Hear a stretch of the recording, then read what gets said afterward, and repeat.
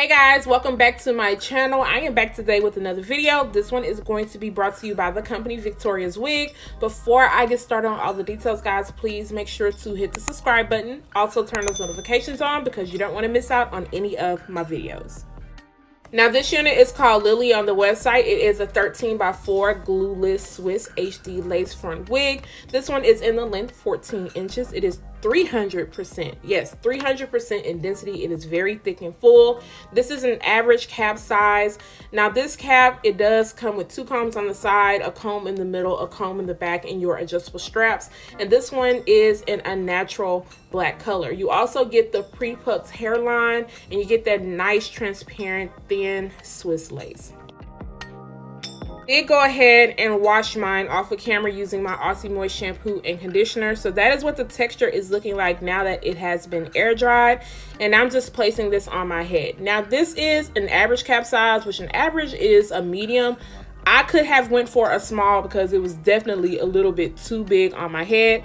But you know, your girl is definitely going to work that out. So that is what the hairline is looking like. Now the hairline does come pre-plucked, but I did go in just a little bit and tweeze out a little extra hair just so that it could look a little bit more realistic and kind of match up to my hairline. Now I am just going to go ahead and cut that excess lace off on the side since it is coming over my ear. And I want this to fit really nice and secure.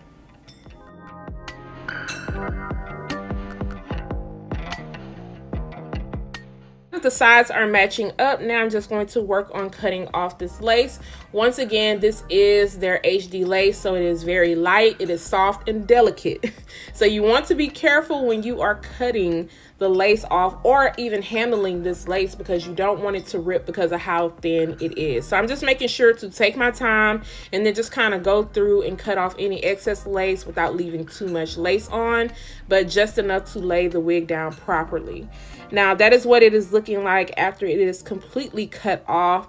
You guys can see how well it is going to blend down. I can pretty much tell from a wig when it comes to the lace how good the lace is going to melt in without me having to put in too much elbow work. Now for today, I will be laying mine down using my Bed Head Hard Head spray. Now you can go glueless on your units. However, because this one was too big on my head, I am going to have to make sure to use some type of adhesive to make this lay down all the way because I don't want this wig to shift or slide back on me. I could have added in an elastic band, but I just chose to go ahead and do it this way.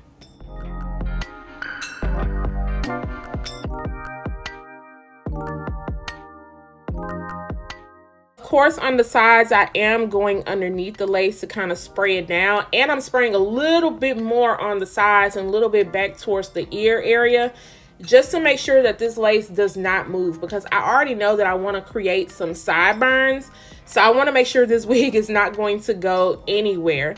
Now, of course, I'm taking my blow dryer to speed up the process. This is a little blow dryer. It's a mini blow dryer that I got from Amazon. I chose to get a little mini one just because I had too many tools and I was trying to, you know, kind of declutter my life. But yeah, this one is pretty loud though.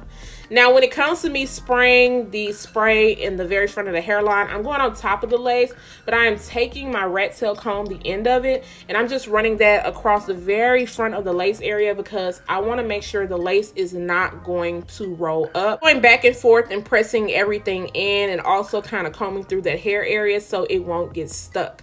So this is what it looks like now that it has all been melted down, and I'm just going to comb through the hair. I did get some shedding just because I did cut off the lace on the side by the ear.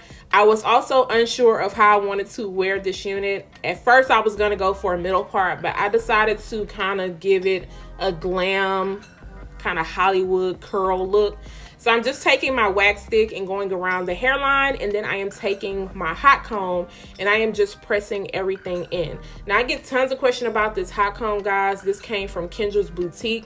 I know that it is sold out most of the time, but keep checking back frequently because I do know that it came back in stock a while ago. So make sure if you are wanting this Hotcomb just to kind of stay on top of it. Now all of the other products that I use in this video will be found down below in the description area for you guys. So I decided to go with a nice side part, and I'm just putting a little wax stick at the top also.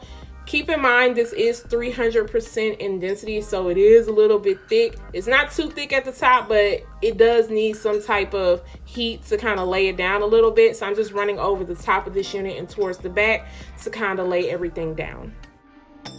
So now I am just going to clip my hair out of the way and work on the sideburns. My sideburns are not going to look too thick because I still want them to come off looking natural. So I'm just going to clip them really short, not too short, but short enough. And then I will be using the She Is Bomb Fuse Foam and then taking my edge brush and just swooping them and then cutting off any little excess pieces if it comes off too long. And then to tie all that down so that they won't move and that they stay in place, I will be going in with my wig grip and just tying it around the hairline area.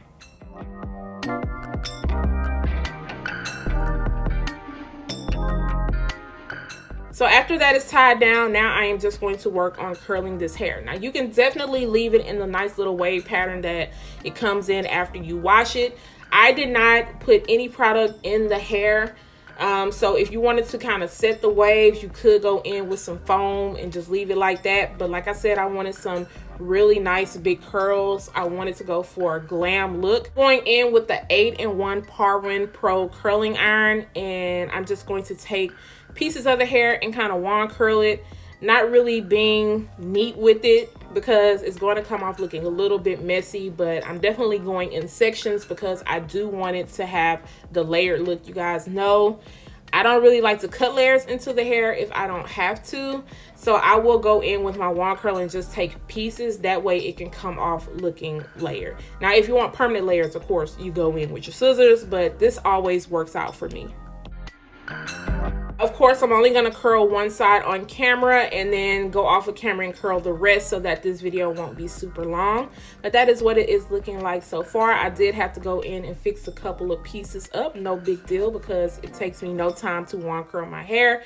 And then I'm just going to take my comb and kind of comb through those sideburns just to kind of loosen them up a little bit so that they won't look like they're stuck to my face. And then I will be going back and forth with the Hotcomb just to kind of press out everything. And then I am going to go in with my Ruby Kisses 3 Contour Creator Powder Palette.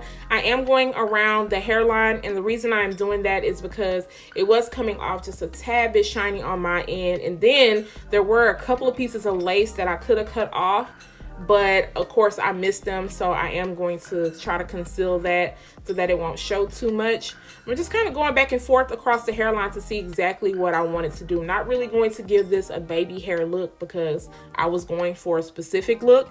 So now I'm just going to go in with my Garnier Fructis Sleek and Shine Serum. This is always my favorite part when I curl hair, is to go in with my serum and run my fingers through the hair and kind of pick those curls apart. I'm not going to use a comb. I'm just going to be using my fingers to make the curls look really nice and voluminous.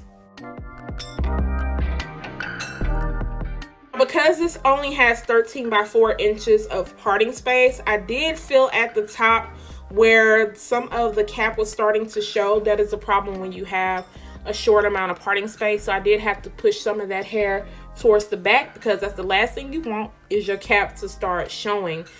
So I do wish that this was, you know, the 6 inches of parting space, but that's fine because we can definitely still make this work. Fixing up a few areas in the front. My main focus was on the one side because I knew that that side was going to be pushed back and it was going to show a little bit more, and I still could see just a slight bit of lace because I should have cut off some more lace.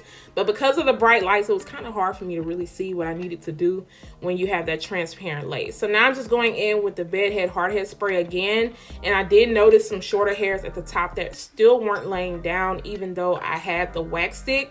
So I'm just kind of running that through the comb, and then I'm going to run the comb through the hair in certain areas and just kind of make it stay. I want it to stay. I want the curls to stay, and then I'm going to spray that spray all over the front area so I don't have to worry about the curls coming apart. And guys, this is the final look of Miss Lily. I think she looks really cute and all put together. I'm happy that I decided to put the curls in it. Like I said, I wanted a glam look, and this is definitely coming off very glam. Now, this unit is 14 inches once again, and it does go all the way up to 26, but I do like the 14 inches. It's a perfect everyday length. As far as the density of this unit goes, it did feel a little bit thicker, especially in the middle of the unit. So if you are wanting something that has a little bit more fullness to it, but you still want a shorter length, you might want to check out this particular one. Now, as far as the hairline is on point. The lace, I never have an issue with their lace. Their lace always lays down really good. I did have to go in and bleach my knots a little bit more though, because I don't feel like they were bleached completely all the way, but the knots were very small, so I didn't leave the bleach on for a very long time. As far as shedding and tangling goes, I did get some minimal shedding with this unit while I was wearing it, and then tangling, I haven't really wore it out for a long amount of time, but while wearing it, I didn't have any issues with running my fingers through the hair, especially at the ends after I curl the unit. So guys, let me know if you are feeling this lily. If you are, I'll make sure to leave all the details down below. Don't forget to subscribe to my channel once again, turn those notifications on, share and like this video, and I'll see you guys next time. Bye guys.